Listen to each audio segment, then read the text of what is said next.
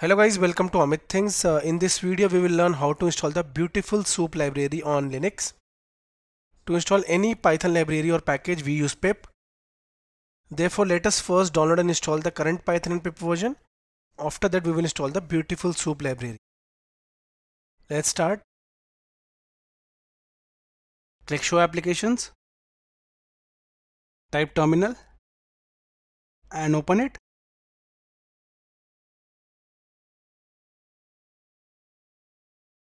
On the terminal you need to type the command sudo apt install python 3 because the current version is python 3. Press enter. Enter the password of the root. And then you can see we successfully installed it. Now type the command sudo apt install python 3 -pip.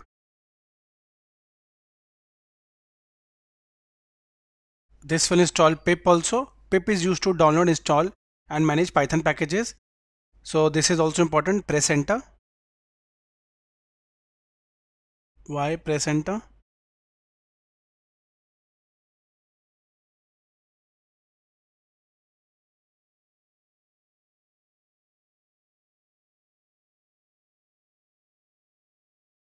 Guys, we successfully installed the current Python and pip version. Now let us verify the installations and install the BeautifulSoup library. Click Activities. Type Terminal. Click on it to open. Now type the command python 3 --- version and press enter. This shows that we successfully installed Python. Do the same for pip 3 --- version and press enter. This shows that we successfully installed pip also.